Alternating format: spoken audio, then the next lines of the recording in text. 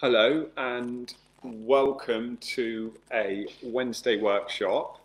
What we're going to cover today is we are going to cover selecting bamboo for your bicycle build. So whether you're at a workshop or at home, it's quite important to pick the right bamboo for your build, okay?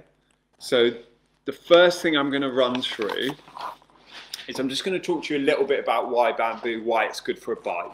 So anyone that doesn't know or hasn't ridden a bamboo bicycle before, they can kind of understand a bit more about why bamboo is great on a bike. So I'm just going to summarize very quickly. We've got a really high strength. So if you look at what's known as the Young's modulus, so the force behind the bamboo, it's got really good tensile compression strength. So it makes it ideal for a bicycle. So the strength is really good. The next thing really is that it's a natural vibration dampener. And so in a very simple terms, if you knock on a steel cabinet, you hear all sorts of noise. And if that same cabinet was made in wood or bamboo, the sound would be a lot duller. And that's because it's a natural vibration dampener with wood and bamboo.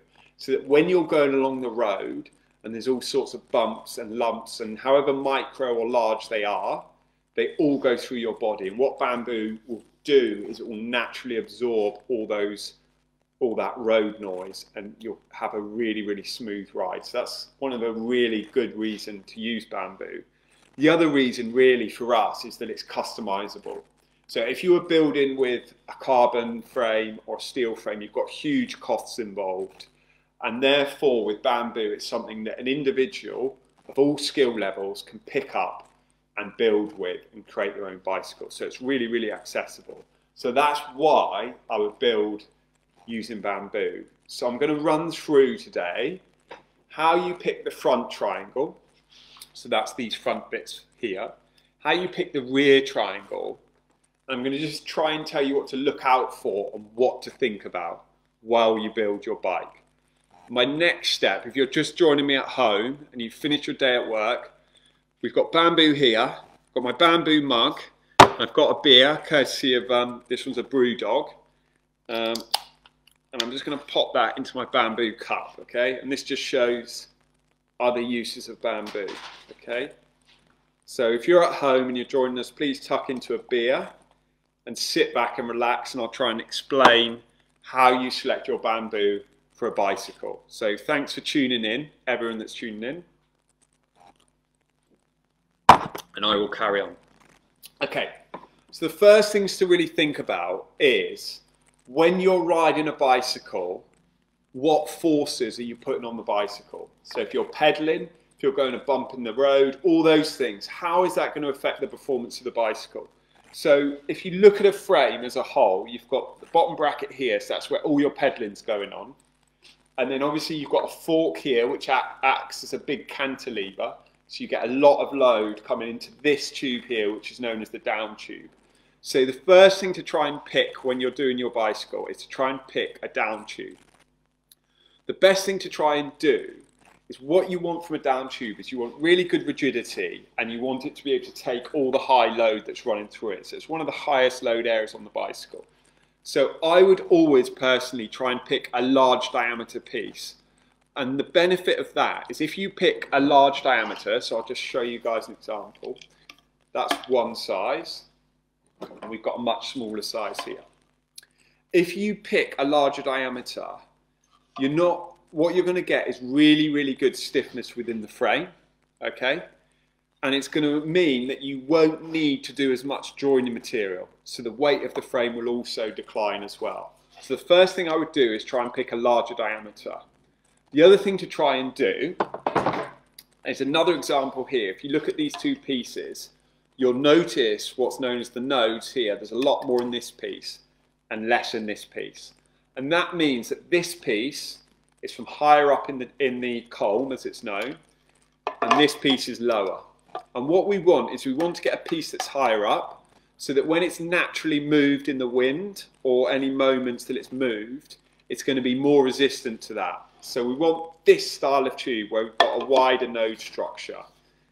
Okay, so that's what we're looking for. So we're looking for a large diameter and we're looking for a low node structure. So that's your down tube, okay?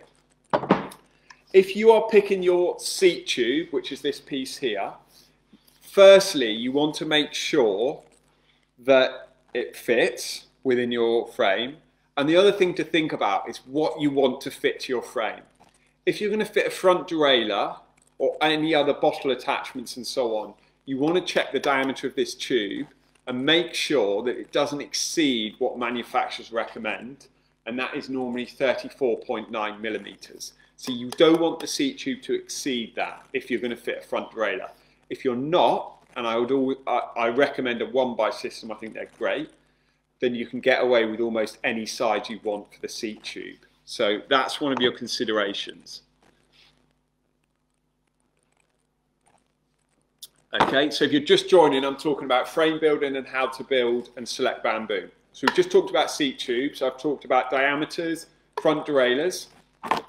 That's a front derailleur for those of you that don't know, and that's going to fit on here. So you don't want to exceed 35 millimeters. Okay. If you're picking your top tube, you can imagine here with the top tube, it's a lower load than the down tube. We're not pedaling, we haven't got our fork here, so we can get away with a smaller diameter tube. So I would recommend a smaller diameter. So that's our top tube, that was our down tube. So you can see a difference in diameter, okay? And what that will give you is it will give you a more comfortable ride, because you want a little bit of movement around the seat tube, so you've got better comfort.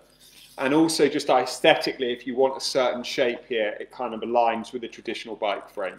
So you want a thinner top tube and you want the wide node spacing as well, okay? So just to summarize, guys, I've just gone through front triangle. You want a large down tube, smaller top tube because it's lower force. And with the seat tube, you just want to be really careful of the diameter to make sure that if you're fitting a front derailleur or bottle cages, you can make them fit, okay? That's a quick summary of what to pick. The next step, guys, is to pick your rear triangle, okay? And the rear triangle, for those of you that aren't familiar, is your seat stays, which are these ones here, and your chain stays, which are the ones down there. With these, the key consideration that you need to think about is obviously the bamboo that you pick needs to be robust, sturdy, and so on. But you need to think about components. And I always say to people, components first, components first, components first. Try and think about what size wheels you want to fit, what size tyre clearance you want to fit. Because when you select, for example, your chain stays, I've got two pieces here that we could pick, okay? We've got a larger diameter and a thinner diameter. If, for example, I went for the larger diameter, my tyre clearance will go down considerably, okay? And it will mean that when I go to ride the frame, I won't be able to fit a certain size of tyre. So I'd always recommend going for a smaller chainstay here rather than a really large diameter. So that's one consideration. And then we know that there's a lot of force around here. We know that when you pedal, we've got force coming around here and then it's shooting back through the chainstays. So with that, with the chainstays, you want to go for thicker walled, weightier bamboo, and you don't want to exceed 20-25 mil maximum, okay? So you don't want to go too wide there. So that's one thing to think about when you're picking your chainstays. So this is a good example of a good sized chainstay. With the seat stays here, you obviously want a little bit more movement around the saddle so that you've got more comfort. And you also, because this is a longer triangle, you've got a lot more room to fit a tyre. This is a shorter triangle here. So you can get away with a bit more with a seat stay. So for example, we've had people put multiple seat stays in. So you can do that if you really want to. I personally would recommend going for a smaller diameter than the chainstay. So I'll give you an example here. So if that's my chainstay, I'd probably go slightly thinner on the seat stay. And for me, it aesthetically looks a lot nicer, and B, it will give you a bit more flexibility around the seat where you want that comfort, okay? So that's considerations for your rear triangle. So thank you for joining our Wednesday workshop. If you're just joining, I've just been talking about tubing selection, how to pick your bamboo if you're building a frame from scratch, and what are some of the considerations. And this is a very, very light light workshop. So I'm quickly running through some things to think about. And then obviously if you guys are interested, get in touch and ask us more questions, and feel free to ask me any questions during this session and I will answer them at the end. I'm just running through a few things to think about and to check when you're building a bamboo frame, just so that you get a little bit more knowledge, so that when you come to plan your build, you can understand a bit more about what you need to achieve and what you want to achieve. Okay, so just to summarize, we talked about a large down tube, we talked about a seat tube that has capacity to fit a front derailleur, so you don't want to exceed 35 millimeters, and we talked about a narrower top tube to give some movement around the seat. The final thing I talked about was the rear triangle, which is the most complex part of the build, just to put that out there. So be careful when you're building a frame. Most of the mistakes will happen around here. So that's where you want to think about carefully what you're doing. And from that perspective, I would put components first and try and work out what chainstay you want to fit, what seat stay you want to fit, and try and make sure that that all fits around the tyre that you're fitting. Okay, so just to summarize on the rear triangle, we want a chain stay that is burlier than the seat stay, so a larger diameter to reduce all that force around the bottom bracket, and we want a thinner seat stay to give us movement around the seat sleeve. My final thing that I'm going to run through, so I've just talked about how to select your bamboo and so on. I'm just going to talk to you a little bit about if you've got raw bamboo at home and you want to harvest it for bamboo, for making a bicycle. I'm going to give you a couple of things to think about.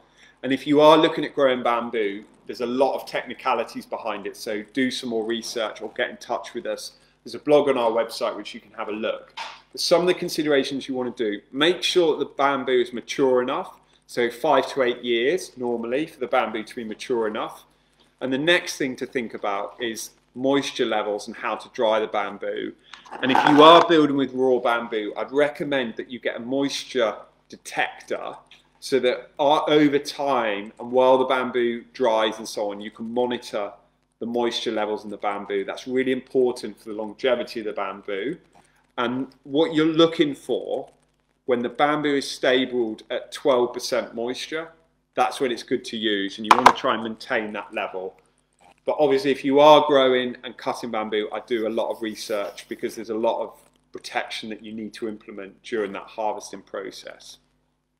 The final thing I'm going to talk about is if you are building a mountain bike at home, most of you might have realized that all the bamboo I'm using is really straight.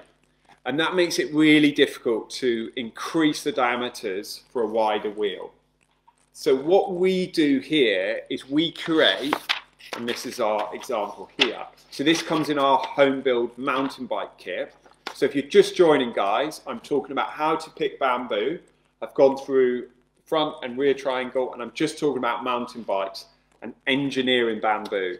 And what we have is we have a very basic template here, and we make this up with bamboo, and then we join it all together with this flax composite, which is here. And that gives you an engineered mountain bike yoke that allows for much bigger tyres. So if you're building, for example, a 29er or you're building a 650, we've gone up to 3 inch on a 29er, that's our maximum. And if you're building a 650, you can go similar 3 inch if you want to. And that system allows that. So if you're looking at building a mountain bike, have a think of how you set that up. And you can look into mountain bike yokes if you're really interested. As I said, we've got ours that is we've calculated using a CAD drawing. The final thing to think about is, for those of you that have been following our builds over the last lockdown, we work a lot with laminates and we create our own tubing. And that means that you can enhance the performance. So I was just going to leave a food for thought for everyone at home. If you take raw bamboo, which is this form here, and you cut and rejoin it, you can create loads of different shapes and you can manipulate the performance. You can create openings for batteries, you can create different aerodynamic shapes, and you can also manipulate tyre clearances and so on. So we've got some split bamboo here, and you can kind of see the different profiles. And that's something that we do a lot of work with. So if you're interested in split bamboo and you want to create a more mechanically minded tube, I suppose, then get in touch and we can talk to you more about our laminate bamboo. But thank you ever so much for tuning into this workshop Wednesdays. I'm going to run through the questions. So I'm just going to have a look. You're going to get my ugly face. So Eric has asked, what type of bamboo do you use? So there's loads and loads of species of bamboo out there. There's about 1,500, so it can get really, really confusing.